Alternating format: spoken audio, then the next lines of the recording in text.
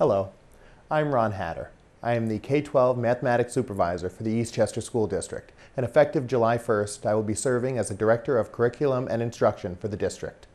Dr. Marilyn Terranova, our Superintendent of Schools, and the Eastchester Board of Education asked me to analyze enrollment data for the district. The data are based on the information from a prior independent demographic study commissioned by the district and an analysis of our current enrollment, grades K through 12. Slides that you are about to see indicate three-year average cohort sizes. For example, data for the 2001-2002 school year include the average cohort sizes from 1999-2000, 2000-2001, and 2001-2002. Three-year averages were chosen since the average building in the Eastchester School District holds 3.4 grade levels. Using enrollment data, which portrays the number of students already in the Eastchester schools, I applied a linear regression formula that produces a trend line. This is for projection purposes, so we can estimate the growth of the district based on current enrollment. Again, the estimates are based on actual current enrollments. As stated in the introduction, the enrollment in the 2001-2000 school year and the two school years prior to that was just below 450 students. In the 2010-2011 current school year, the enrollment in grades kindergarten and 1 are over 500 students. The actual enrollment figures are demonstrated by the solid blue line on the graph, and a linear regression model was used to project enrollment figures going forward, and that's evident by the dashed line on the screen. What this enables us to do is look at enrollment historically and use that to project enrollment figures going forward. We'll also observe in grades 2 and 3 a similar trend of increasing enrollment and increasing projections for upcoming school years. In grades 4 and 5, that increase is more prominent.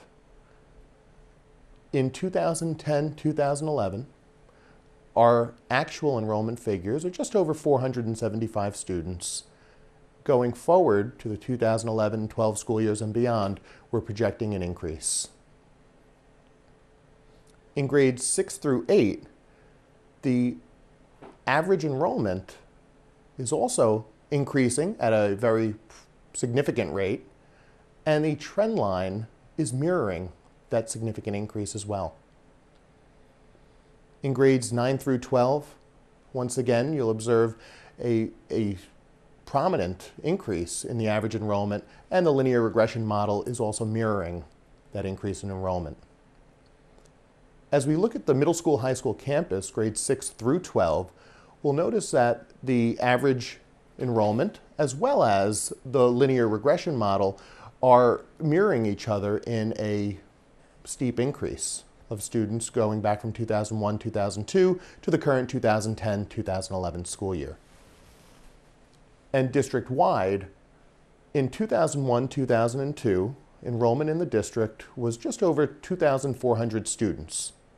And during this current 2010-2011 school year, we're just over 3,000 students at 3,068 students. The following data display live birth rates in the Eastchester School District catchment area and actual grade level enrollments.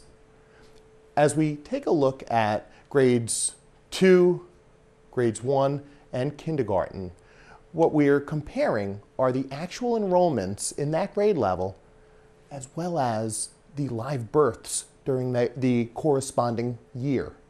For example, if we look at our current kindergarten, there are 221 students in kindergarten this year. In 2005, the year that that cohort was born, there were 95 live births in the Eastchester School District catchment area. That's a 133% increase in students. As we take a look at grade 1, there were 132 live births in the Eastchester School District catchment area. But there are 277 students enrolled in grade 1. That's a 110% increase. And as we look at grade 2, we'll observe that there were 131 students born in 2003. And there are 278 students in grade 2 in our district. That's a 112% increase from live births to students enrolled in the district in that grade level. We'll also notice that in grades 3, grades 4, and grades 5, there's a similar pattern of increase, although not as dramatic as the increase has been over the past 3 years. In 2006, there were 82 live births in the Eastchester School District catchment area. For the upcoming school year's kindergarten class, we have over 220 students registered. So the trend and the pattern are continuing. As we take a look at grades 6 through 8, we'll observe that the increase or decrease are a little bit more tempered. And in grade 8, in fact, there were 238 live births for that cohort of students, and there are 238 students in the district in grade 8. As we look at the high school grades, grades 9 through 12, we'll observe that grades 9 and 10, our students currently in grades 9 and 10, have a moderate increase, while our students in grades 11 and 12 have a more dramatic increase in the number of students compared to live births and enrollments. As we look at the next few slides, we're going to look at projected average cohort sizes at the middle school and high school campuses. If we take a look at the 2010-2011 school year at Eastchester Middle School, each class size averages 238 students. There will be 243 students on average next school year, and as we progress throughout each school year, we're observing that the average class size is actually increasing to about 269 students on a grade level.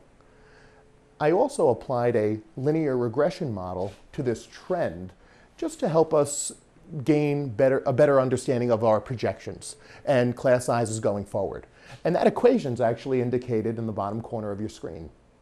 For those of you keeping track at home, the equation is y equals 5.678x plus 227.5. Now, to calculate enrollment using this equation, it's actually quite simple to do, and you can follow along at home. Our first year of data is 2011, 2010. For our purposes, that's going to be year 1. And all we'll do is substitute that 1 in for x in the equation. So 5.678 times 1, because 2010, 2011 is our first year. 5.678 times 1, anything times 1 is itself. We'll add that to 227.5, and we'll get a number that's roughly 233, which is exactly where our trend line takes us. And as we look at the 2011-12 school year, x would now assume the value of 2. And each subsequent year would assume an x value of one greater. The same can be done on the high school level. As we look at average cohort sizes in the high school, we see that in the 2010-2011 school year, there are on average 210 students per grade. As we move forward on the high school level, we'll observe that that trend is actually going to take us to about 235 students, and at one point exceeding 240 students on average. The equation that can model the pattern on the high school level is also indicated on the bottom of your screen. Y equals 2.557x plus 217.5. And the same formula and the same procedure would be applied to get the projected enrollments going forward. This next slide indicates cohort survival rates. What we decided to do was look at the graduating classes of 2011, 2010, and 2009 and look at that class size as graduating seniors as compared to that same cohort of students as kindergartners. And what we observed was that in 2010, 2011, our current graduating seniors, there was a 10.8% increase in enrollment from that same cohort of students as kindergartners to graduating seniors.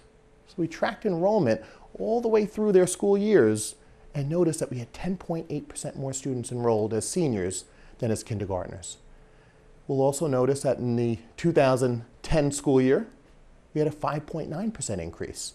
So if we look at that same cohort of students as kindergartners and follow them through their years of schooling at the Eastchester School District, there were 5.9% more students graduating in that class than began in kindergarten.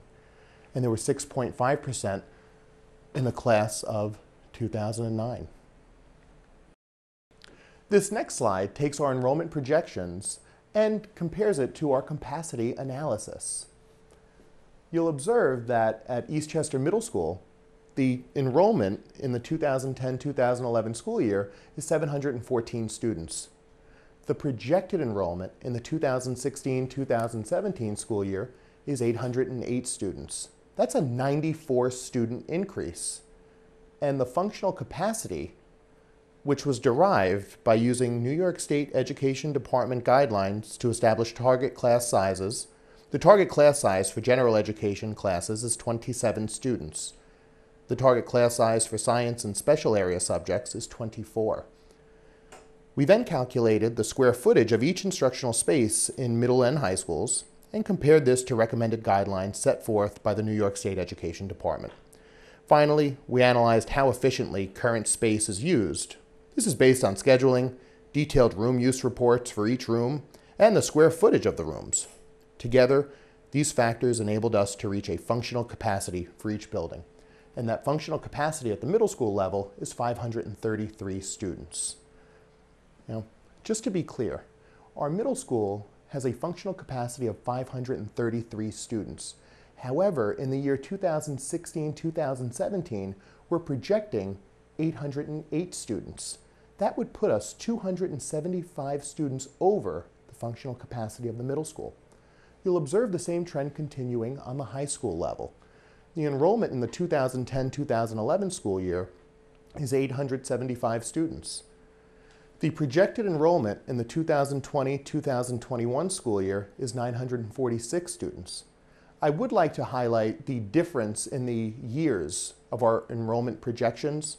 You'll observe that the middle school has projected enrollment out until 2016-2017. That's because we're utilizing student data of students who are currently in the district.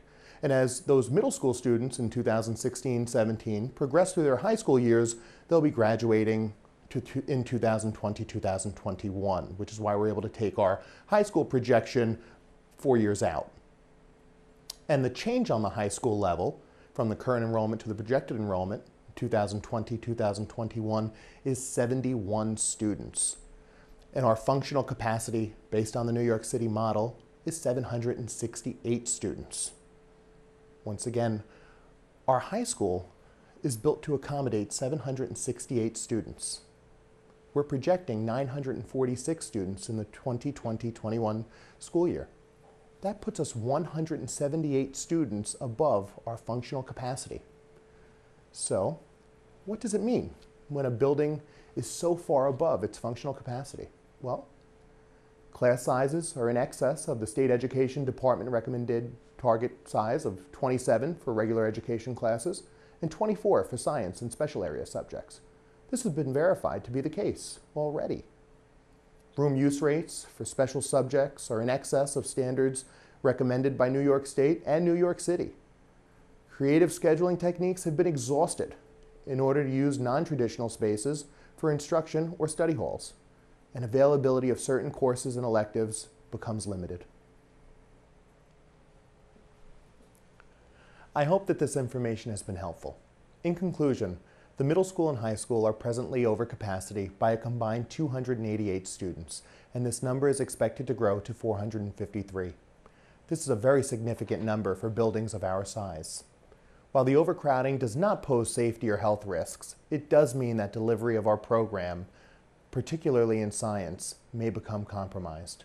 The Board of Education and District Administration are in the process of reviewing options to address space issues in the middle school and high school. This presentation will be available on our website and in the district office. Thank you for watching.